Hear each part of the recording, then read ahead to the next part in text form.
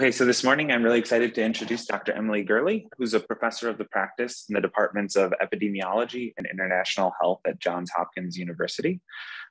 She spent 12 years at the International Center for Diarrheal Diseases Research in Bangladesh, where she led the Surveillance and Outbreak Investigations Unit and served as director of the program on emerging infections.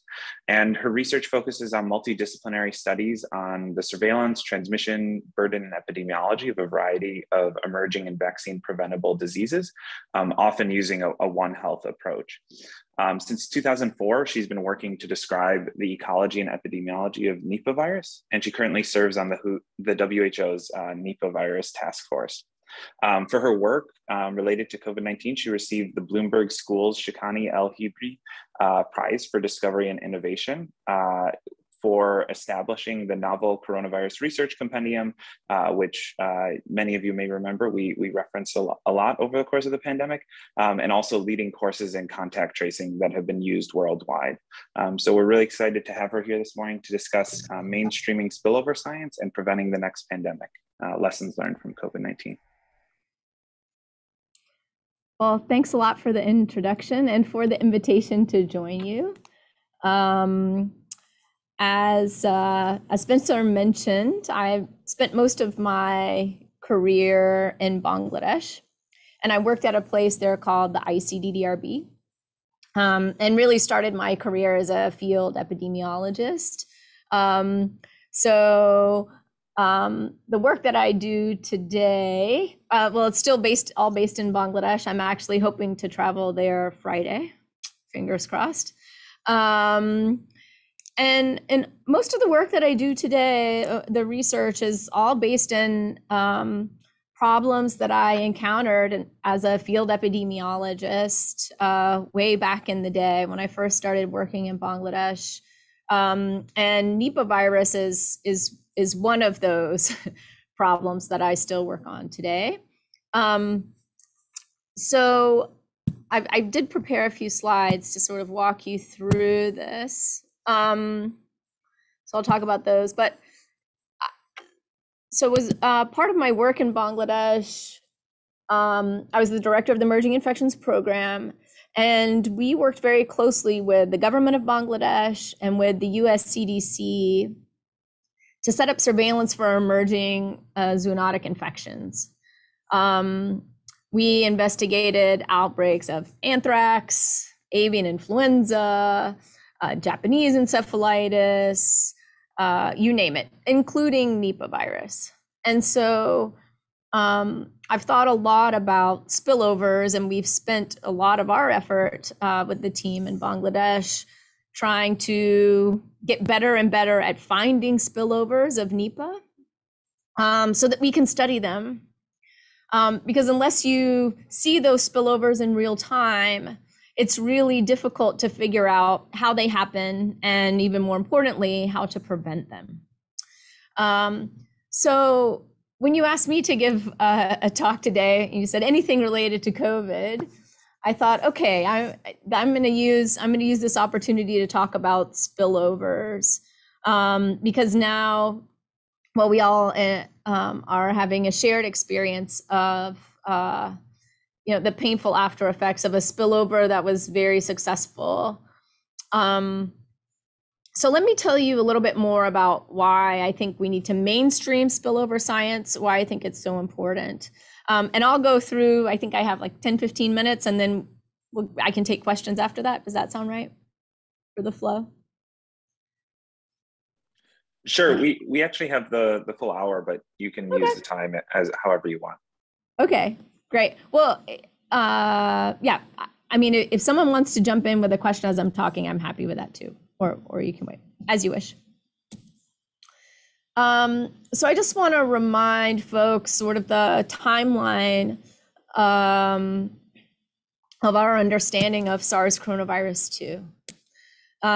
So I bring this up because this is the quintessential timeline of events and recognition for most spillovers that you've ever heard of, right? So the first step is, wow, there's this large cluster of human cases or sometimes animal cases of disease and we're not sure what it is, but something's happening here that public health recognizes because it's sort of big and you can't miss it, right? So that was step one. That happens here, on the timeline, right? So we're moving through time, but this is the first sort of recognition on our part. Step two then is to say, oh, well, there's transmission, something's going on, but by the time you sort of recognize that, the cat's already out of the bag, if you will, and there's already transmission happening beyond that first initial cluster. Okay, so then there's a problem. Then what's the next step? Well, usually, then you go back and say, there's got to be a bat somewhere. So let's start looking through freezers to find bat viruses, or let's start looking in these bats to try to figure out where this virus came from. And because of the first SARS, they knew to look in Rhinolophus bats, so as possible reservoir hosts. So this is a cute little Rhinolophus here. So that's sort of step three, right? Large outbreak. By the time you recognize it, transmission's already, sort of gone beyond that initial outbreak. You find the bat. And then step four is, well, where did that spillover happen, right? So chronologically, we're already really behind the ball by the time we get to step four and start thinking about how the spillover happened. But this is how it's typically done, right? For the first SARS, MERS, Ebola, the first outbreak of Nipah. And so you by the time you get to step four, often the trail is cold, right? The spread is already being propagated from person to person. And so, well, I'll just show you. So with Nipah virus, the first identification of Nipah virus was in Malaysia in the late 90s during a large outbreak. And this was the exact same steps. There was a large outbreak identified. Transmission was already happening throughout the Malaysian peninsula.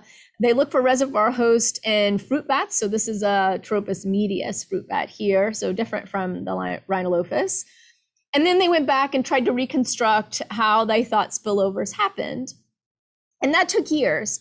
With the first SARS also took years, and who knows how long it's going to take us to really come to conclusions we feel confident about with SARS-CoV-2. And maybe we never get there. That's always possible. So what I would like to propose to you is that we are all much better served if we are looking for these spillovers in real time. And if any of you have studied public health, you'll probably be familiar with this figure, right? So this is a visualization of a river, and people are falling into the river. And the idea is that the secondary prevention at the bottom is sort of medicine, right? You're trying to cure people, you're trying to keep them from dying from illness. But the goal of public health is to get to primary prevention. So you keep people from falling in the river in the first place. So I see spillover. So I see sort of diagnostics, therapeutics, and vaccines against emerging viruses as sort of the secondary prevention, right? Once something already happens, we need these tools, and they're really important to mitigate the impact of outbreaks and pandemics. But I would really love to see public health move to preventing spillovers, right? Getting back to primary prevention, because I think that's really the mandate of public health. Is to try to get to close as primary prevention as possible.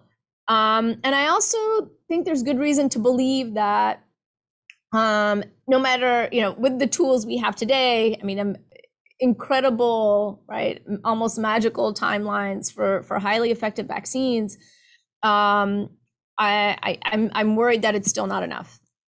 So let me show you this figure. This was put together by one of my graduate students named Sophie Rose.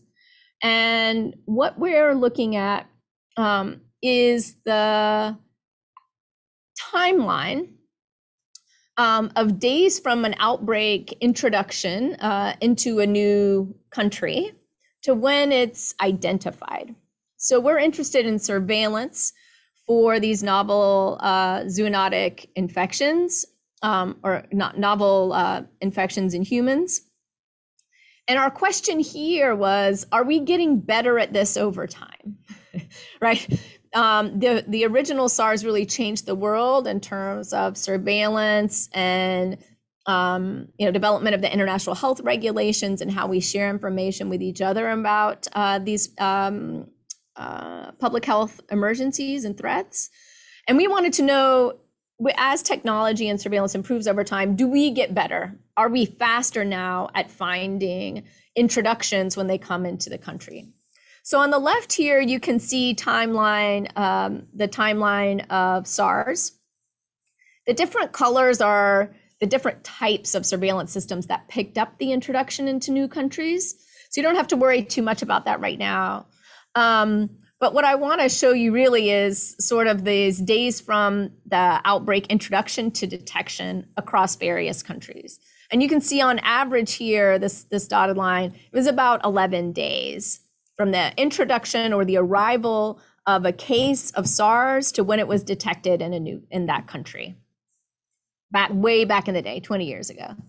Now for MERS, Middle East Respiratory Syndrome, another coronavirus, it's a bit better, right?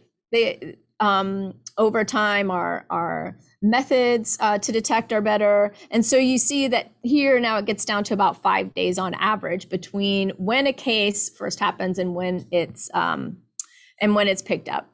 And with COVID-19, we actually got really very good.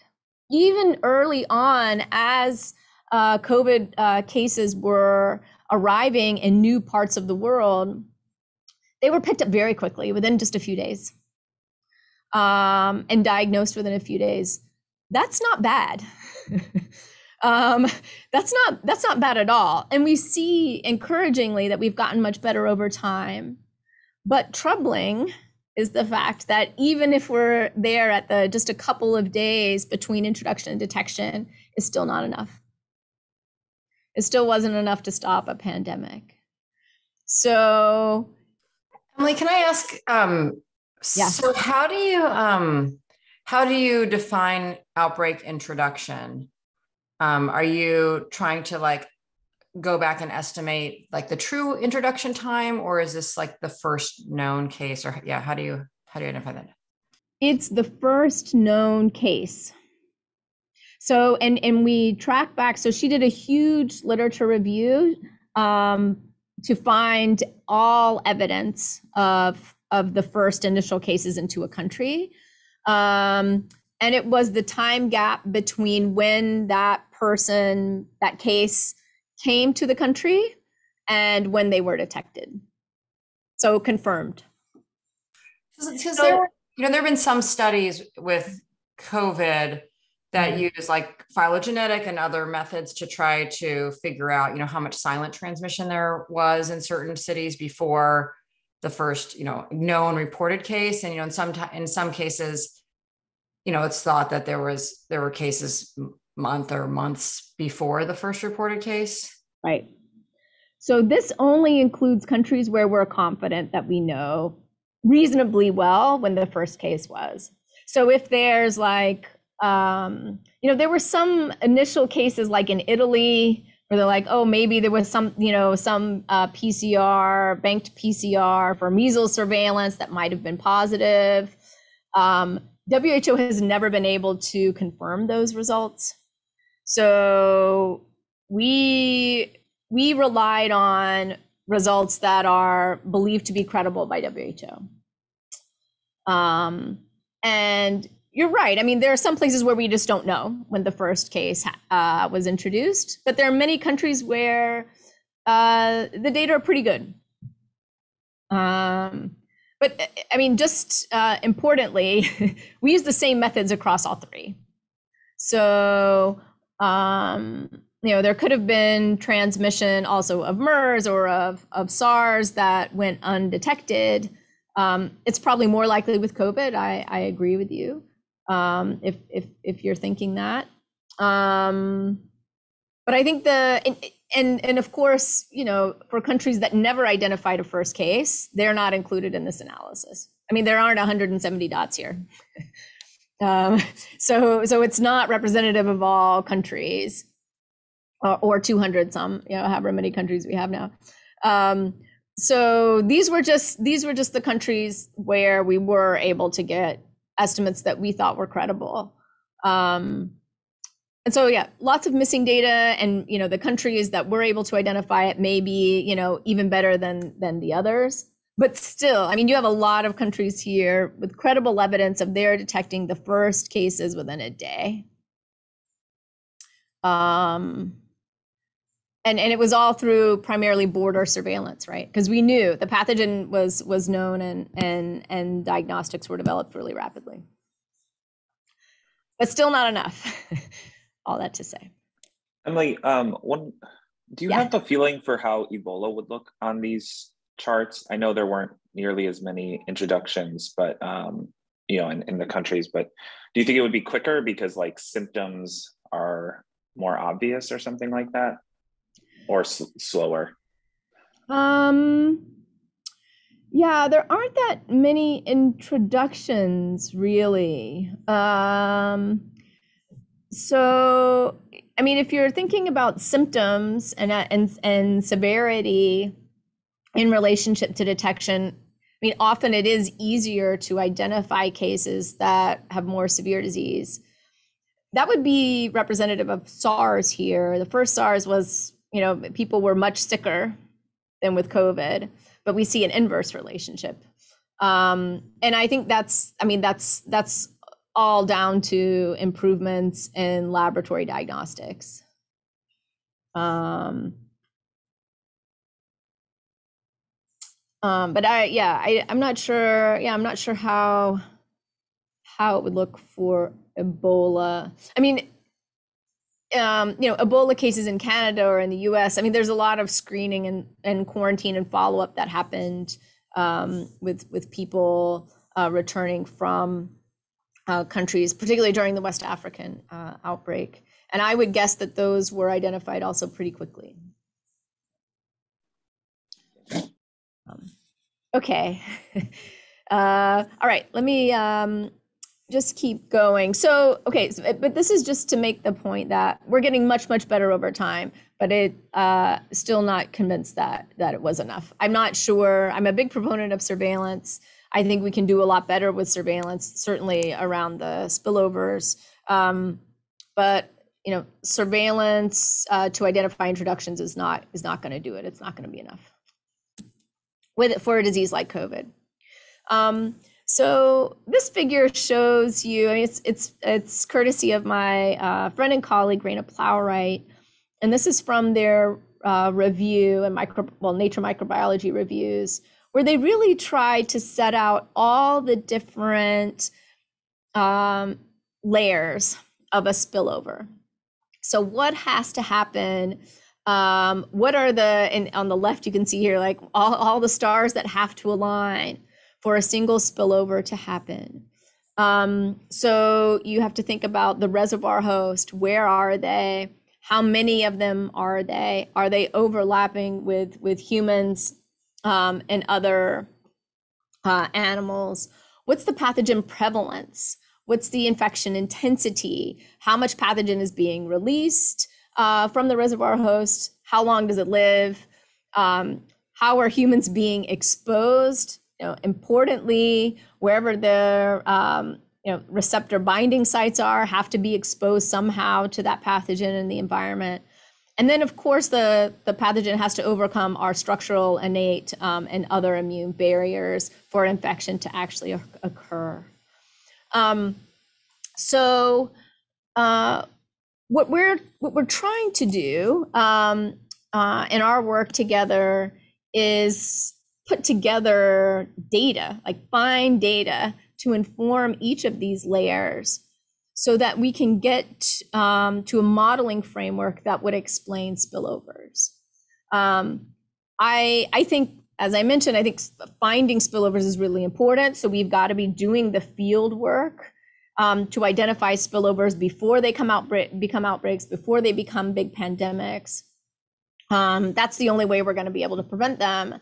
But I know you're a modeling group, so I would propose to you that there's a real important role for modeling here, to mechanistically try to understand how spillovers happen. And I'm working with a group that's trying to do that now. It's very difficult. If you're thinking about modeling spillover from a reservoir host into humans or other animals, there are a lot of obstacles. There's a huge lack of data about spillover events, where they occur. The data that are available are a bit biased, and that was mentioned previously. We don't even have a good idea of where reservoir hosts are in much of the world.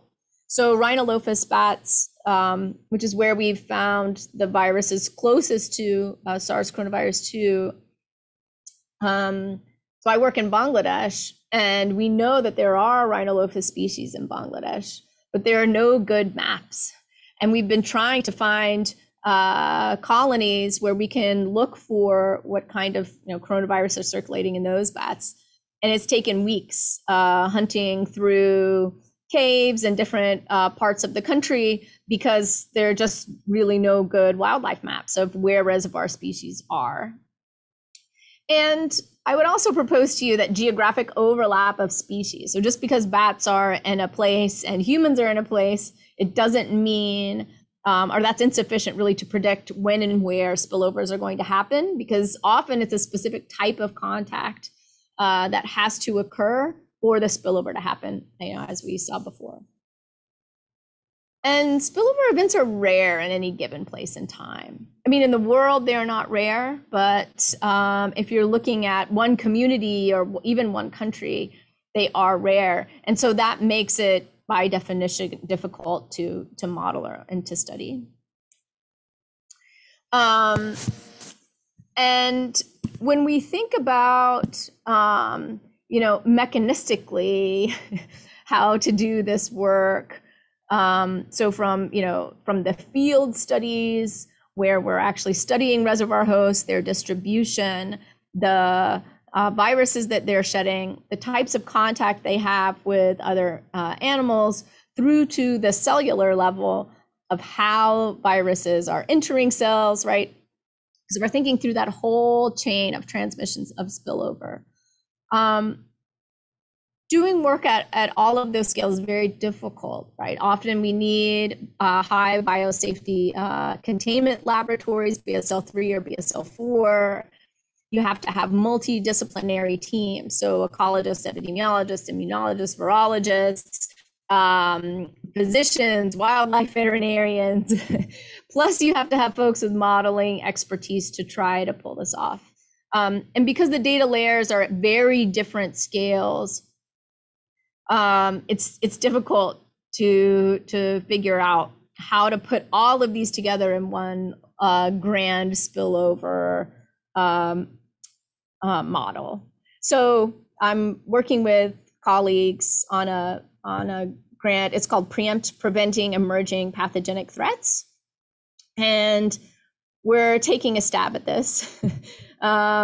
Starting small with trying to at least work out how to model each of the individual layers, and then hopefully coming up with a larger framework. But that's what I was going to share with you today, and I'm happy to chat more or hear more about what you're doing, if anything related to this. And